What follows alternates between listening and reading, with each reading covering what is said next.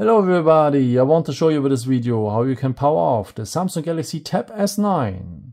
By the way, this works also for the S9 Plus and S9 Ultra.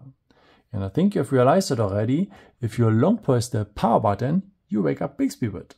But how to power off the tablet? For that you will need next to the power button also the volume down button. Long press these both buttons and you're on the power off menu. Then just tap on power off, confirm on power off, and the tablet will shut down.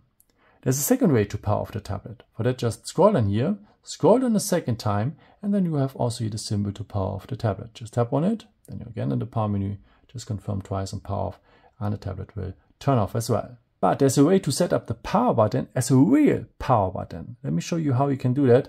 Just scroll in here, tap here on the symbol for the settings. Then you need to go on the left side to the point, advanced features. And on the right side, you tap then on side button. This is the name Samsung has given the former power button. Okay, now we can choose what should happen if we press and hold this side button. Actually, we are waking up Bixby with, but we want to have the power off menu in the future.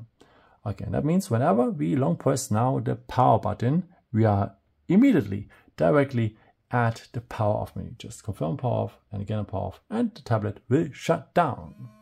Yeah, I hope I could help you with this video and answer a question. And yeah, maybe if you want, you can leave me a nice comment or give me a thumbs up. That will be very helpful for my videos. Thank you so much for your support. And yeah, maybe at the next time.